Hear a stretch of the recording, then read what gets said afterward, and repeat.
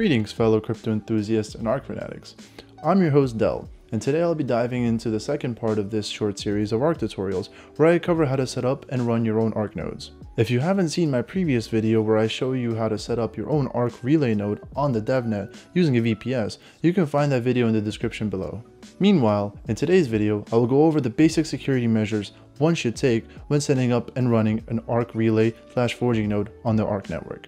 If you're not familiar with the setup or the tech in general, I would advise you to check out my previous video. Additionally, I would strongly advise you to join us in our Slack where we spend a lot of time troubleshooting some of the issues that you may encounter. So definitely check us out by joining us in #DevNet and ask your problems away. So after following the steps and having your relay set up and ready to process blocks, you can begin securing the node by first changing the SSH port. Normally, you will use your port 22 to log into your account, so it's important to change this in order to avoid potential attackers from accessing your server.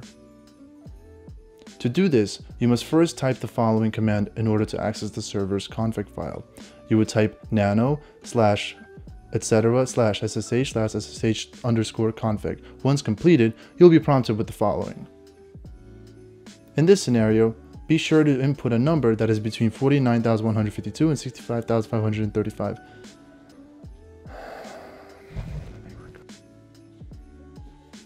Now that you have disabled SSH port access, we can segue into disabling root access. In the same config as where we edited our SSH login information, you can scroll and search for a section called Authentication. Under it, you will see a set of values that we will be working with. Follow along as I go about changing them. In essence, it's important to make sure that you change the permit root login to no, as this will make sure that root login is disabled. Now we will dive into disabling X11 forwarding. And you can do that by simply scrolling down and searching for X11 forwarding, and where it says yes, change that to no. And now you can avoid having potential attackers gaining access to your client and subsequently your server. The last bit in this config file will be to edit how many concurrent users can have access to the server, and we will edit this by scrolling down until we see #max startups.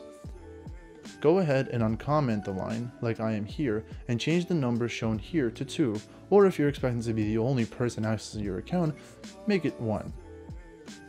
Now that you went over disabling SSH access, root access, X11 forwarding, and setting total concurrent user settings, you can press Ctrl X, whichever operating system you are using, press Y and subsequently enter to save these settings. Restart your SSH daemon by typing the following sudo service ssh restart and afterwards exit. After exiting the server, you can confirm the changes by attempting to log into your server using your root login info. If you cannot, like I am showing you here, then you have successfully edited your config. You will now have to log in using your new administrator credentials. And that wraps up this video. I am planning on making one more part of this security section, as there are other strategies that exist to help you secure your node.